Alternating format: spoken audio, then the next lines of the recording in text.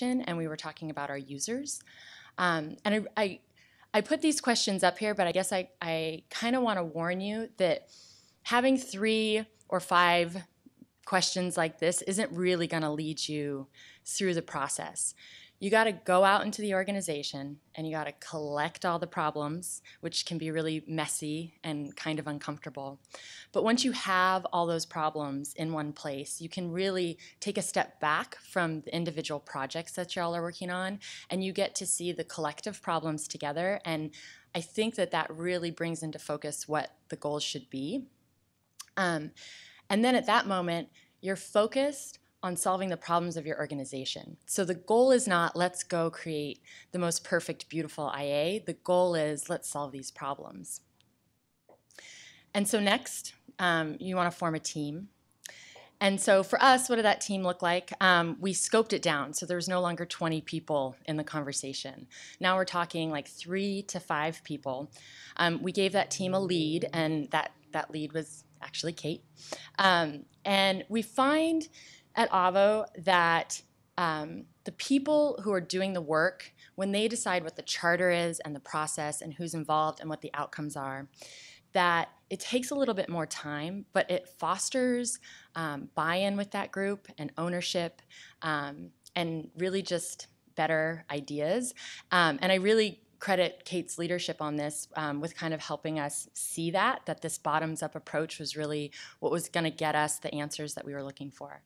And I wanted to point out, I put a screenshot here of the group's charter. And you'll see it says, how we display content. So avo.com is a really content-rich site. And so it made a lot of sense for us to put a content strategist to lead that conversation. Other sites and other team dynamics might mean that whoever leads your conversation is in a different kind of function. I don't think it has to be a content person necessarily. So, whatever works for your group, whatever's going to get you guys the answers that you need. So really what this did for us is it created this independent group for designers and content people to come and check in with about IA. And so it really brought that conversation into the front of the process, which was like totally eye-opening and awesome for us, because that meant that before we even got to the design phase, we were talking about user flows and we were talking about edge cases, right? And designers and content people were going into the design phase understanding how users were coming in to this page or this product, how they were coming out, how the robots were coming in and where the robots were going next. And it just helped us make many better decisions based on like layout, our calls to action, our internal linking, our taxonomy, our labels. And then as designers and content folks are making those decisions about labels and all that other stuff, they're coming back to the IA Guild and saying, hey guys, we put this through user research and this is the label we came up with. And then that piece of information gets adopted across the entire site. So it really changed the way like our entire conversation worked. And the next step is to organize your community. Okay, so we've created this cross-functional team, and now the first thing that we do is we sit down and figure out how we're going to spend our time. I'm sorry, I've got the notes up here.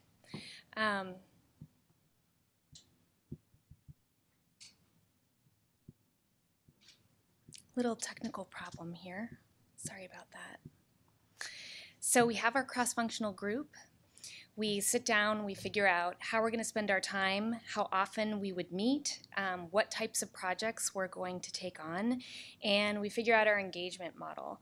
And we also talk about roles and responsibilities. So as Kristen mentioned, we started with a bare bones team. I was the lead on the team, so we had content strategy. I worked with my UX counterpart, and now SEO is also a part of that core team. And we invited people in, and we do this on a regular basis. We invite people in who have an interest an IA who have skills to bring to the table, and also the people who are working on the projects that we're addressing in the guild that week. And we also identified our stakeholders and figured out how we were going to communicate out about our decisions and our recommendations.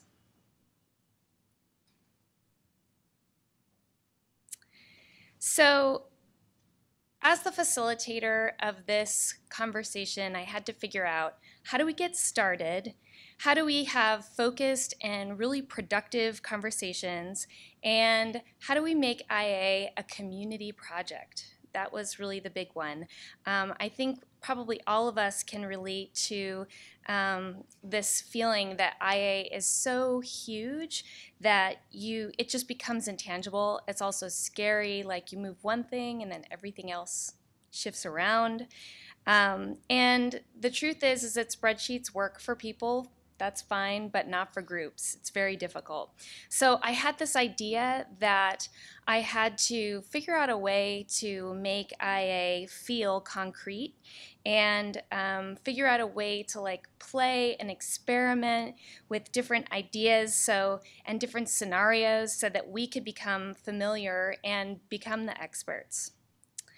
And so the next thing that we did was we got some unconventional materials. And I have the board up here. We set up the board. Thank you.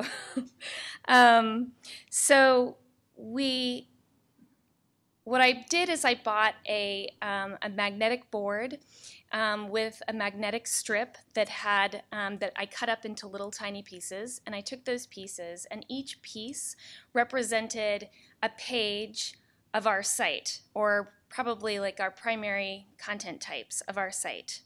And we started out by setting up the board to represent the current state, and then we started moving everything around to try to figure out like what our current possibilities are and what those future possibilities are as well.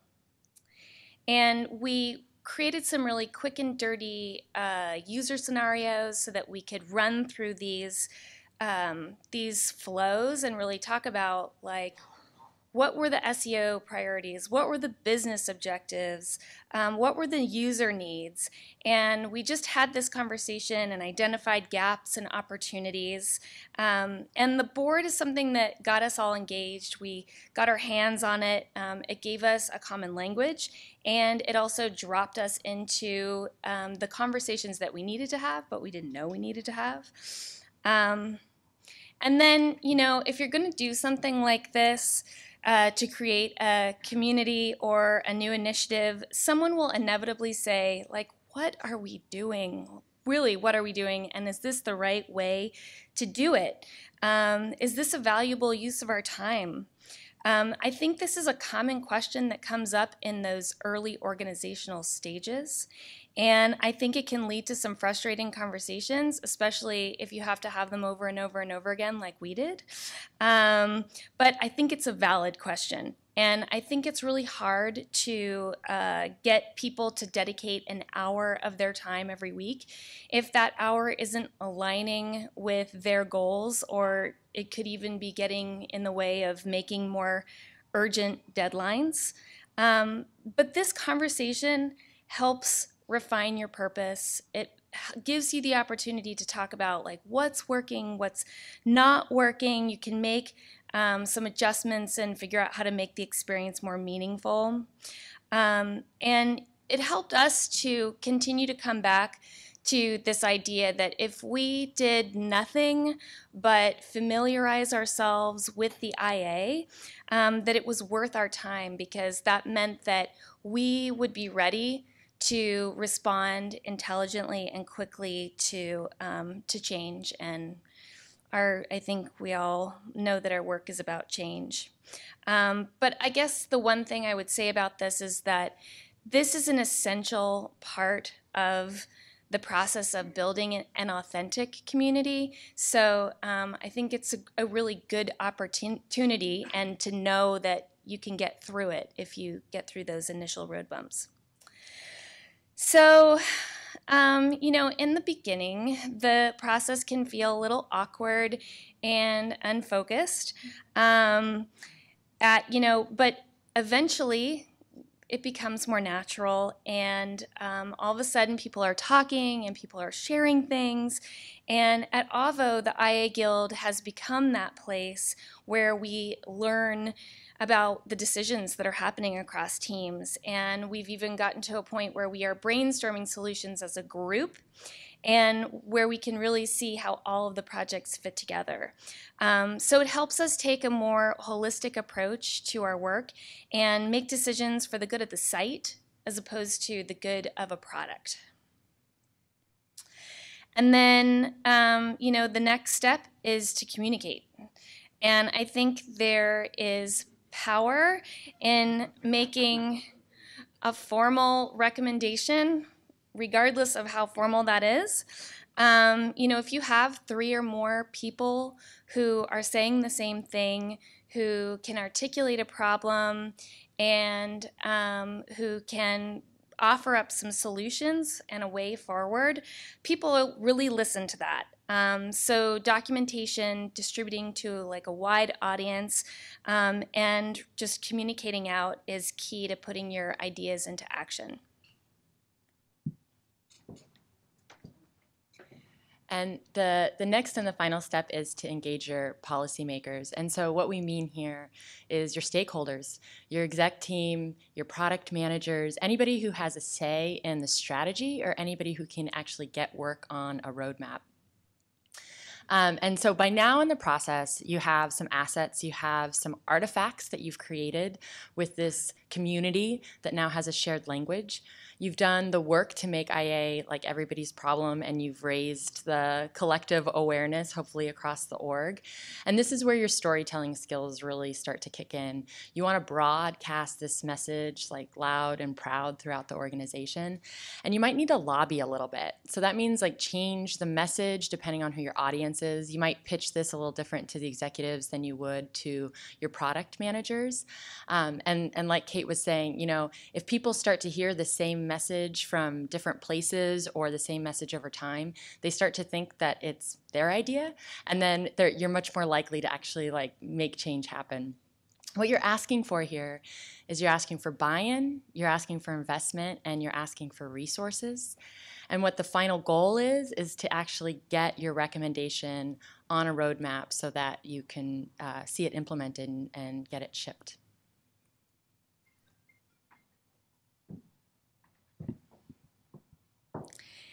So we want to leave you with the checklist based on our process, and I think this can work as a framework, but it's actually much messier in practice.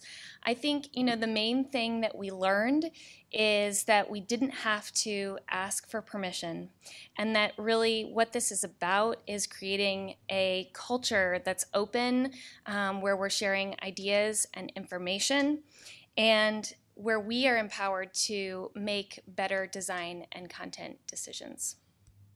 Thank you.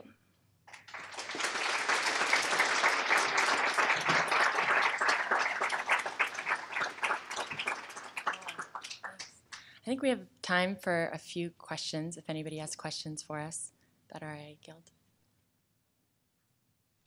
No questions. Yeah. So the question was, what was one of the biggest challenges, and what did we learn from that challenge, from getting through? Yeah. Honestly, I think that what I had mentioned is kind of getting through the growing pains is one of the hardest parts, is when you have a guild that doesn't really belong to any particular team and it hasn't been sanctioned by executives.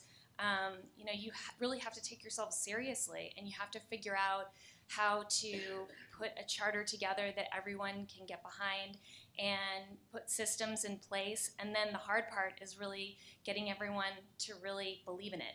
And so I think that was the biggest challenge. And we got through it by just having those tough conversations, and also getting some success under our belts. So we had one example